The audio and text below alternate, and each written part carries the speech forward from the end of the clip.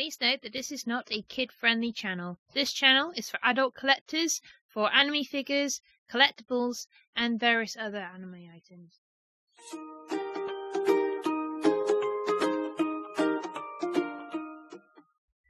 Greetings and salutations to you, my beautiful nerds. What is up? It is I, Rachel S. How's it going? I have another Nihon box review for you today, guys. Yes, normally I don't do boxes back to back, but I need to get through all these boxes because I am still in the June box phase, and I really need to clear through all these boxes so I can get through to the Octobers. So, this is the June Nihon box, like I just said, and this theme is tanoshii time. So, if you know what tanoshii means, tanoshii just means happy or delightful or pleasant. So, say like I really enjoyed the party. You'll be like, watashi wa party wa tanoshi. So I really enjoyed the party. Tanoshi, I enjoyed it. So that's basically what tanoshi means. So it's happy time. So I know there's a lot of really cool animes in here. There's one I've not heard of, which I was a bit unsure of, but hopefully it'll be cool to discover what it is, because I know it's an anniversary of this anime. I know there's Kirby, there's some other cool stuff in here, so yeah, I just got to figure out what's in here, because like I said, I've had this box since June. I have not dug into it since I sort of kind of peeked in, closed the lid and put it away in my front bedroom so I wouldn't have sneaky. So without further ado, guys, let's dig into the nerdy goodness, because I've been looking forward to doing these. So let's have a look at the poster, which gives us an inkling of what is in the box. So from what I can see, we have Kirby. I don't know who that is. I know that's from Korokono Basket, but I don't know the name of the character. And I'm not sure about this guy here at the top. It looks like Inuyasha with that hair, but I could be wrong. But hey ho, that's the mystery of the box. So I'll just dig in and find out what animes we got. Might not necessarily be anime, it might be just Japanese stuff. So here is the pamphlet to help us guide through the month. And on the back, you have a little history brief. City Hunter. So City Hunter is what this one's from, this guy here. So it's a masterpiece from the 80s, and basically, bloody hell. Okay, so yeah, City Hunter's the primary feature in this box, and apparently it's had over 35 volumes of work from 1985 and ended in 1991, and basically it's a police drama in a way. So yeah, I'll find out when I get to the items. So I'm not going to look in the pamphlet until I get to that. So let's dig in, save me waffling. So first item, it's wrapped. So I think this is Japanese because this feels like a sushi plate. So let's have a look. I don't like tearing this paper, but unfortunately I have to open it up. Ooh. I do like getting Japanese crockery because, yeah, when I get a place, I really want to have a big old Japanese food party. Oh, this is really nice. Oh, it's lacquered. It's like a wood effect. So here we go. So here's the first item. So, ta-da!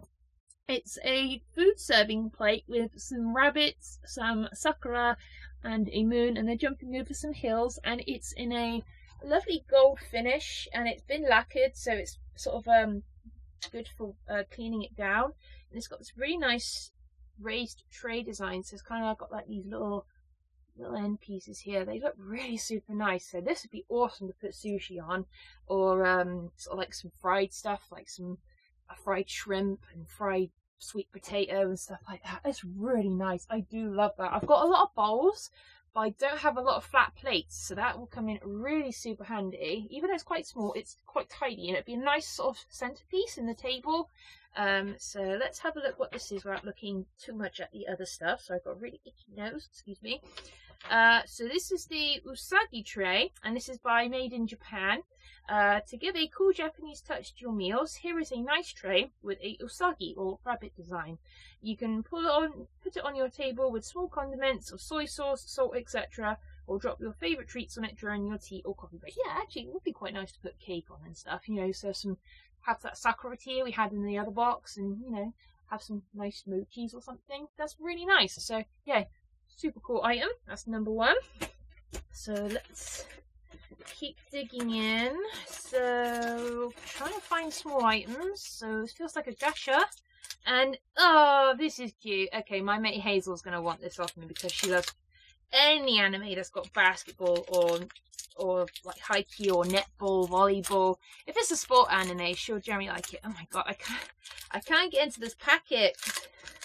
I can't take it out properly because it's all shiny. Okay, I might have to tear this in half. So right, got there in the end.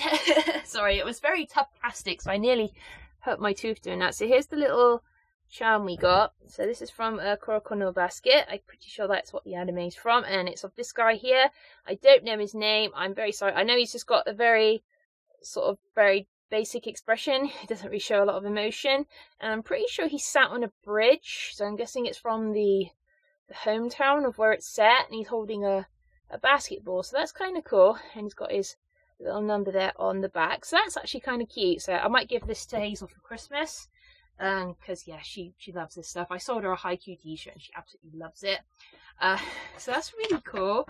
So this is from Netsuke Kuroko Basket Keychain. With this strap series, the heroes of Kuroko Basket enjoy some tanoshii time in the streets of Tokyo and Yokohama. Each character features a popular symbol of the city: the Sky Tree, the Rainbow Bridge, and the Karima Neon for Tokyo, Shumi Sailor, Kung Fu, and Gold Pig for Yokohama. Okay, so there were various little keychains, basically to show the different areas of Japan. So I'm pretty sure I got Rainbow Bridge, but that's kind of cool. I like it. So yeah, this will definitely make a really good present for someone. So yeah, that's the good thing about this box. If you don't like it, you can always share it with another nerd who will appreciate it a lot more. So that's really cool. So let's see, number 3 feels like some chocolates. Oh, I'm happy. As a Dragon Ball fan, I am really happy, and these are awesome because I've been wanting to try these for ages and I can't get hold of them here in the UK. So I think this is a bonus item. I'll have to check the booklet, but they are some Dragon Ball character chocolates. And the reason I'm happy is my ultra favourite character, Lord Birasama, is just poking his little head around. So we got Piccolo, there's a Cyberman, and Gold Frieza there, and you got Jiren, Frieza, Vegeta, and I think that's Broly. That's Broly, and Super Saiyan God Goku there on the front. That's really cool. Problem is, I wouldn't want to unwrap these because I would be terrified of wrecking the packaging. Oh, I think there's a Dragon Ball in there as well behind the packet.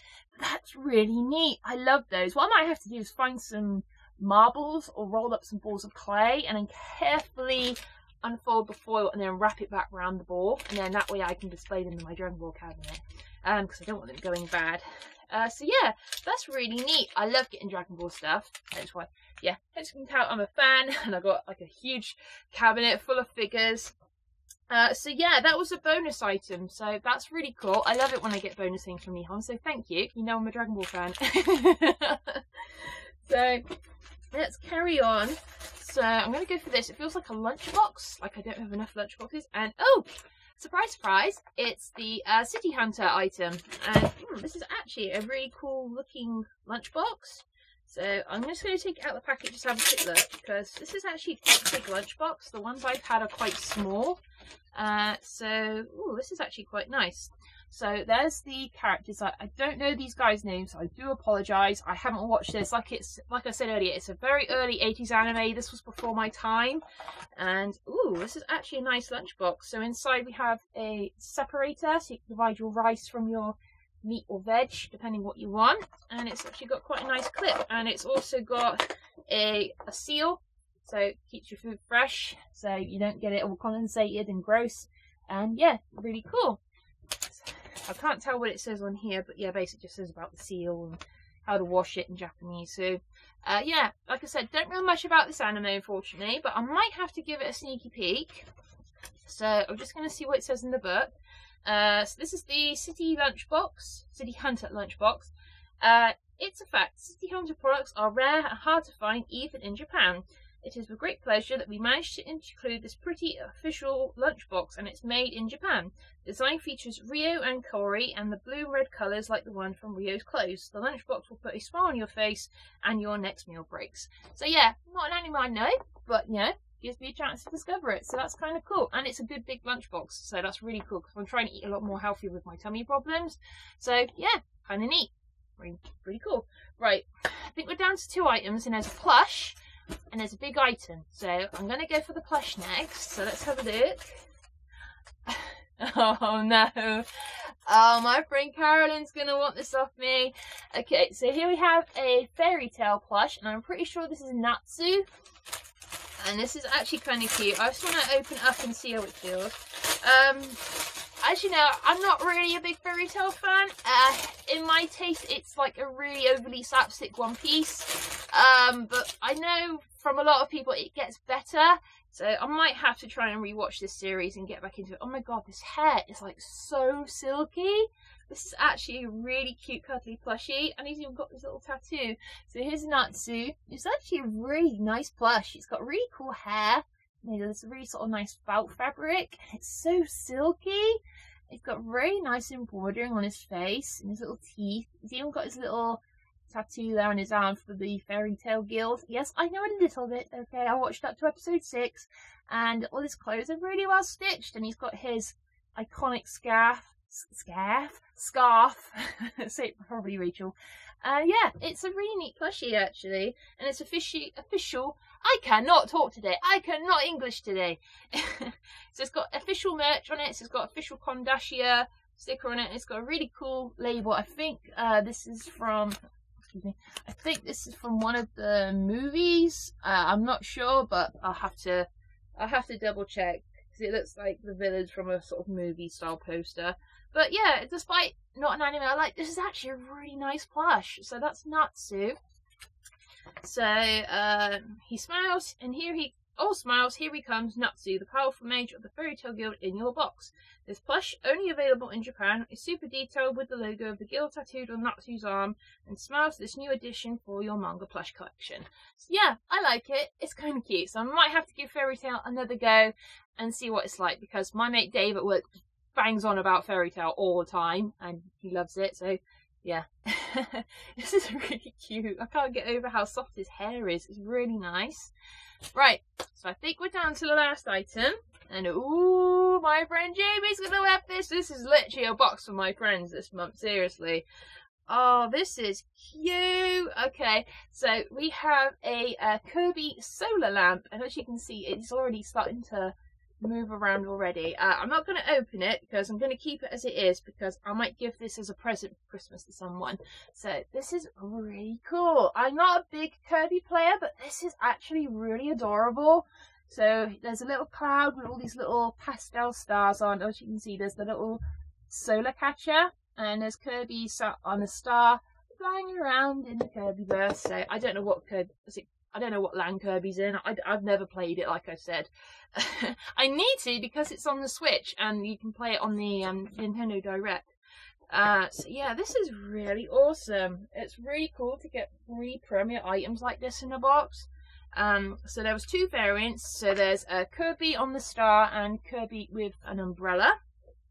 So this is the Kirby Figure Swing Solar Collection. So here comes the sun, and summer is right round the corner. Well, it's autumn now and it's raining outside.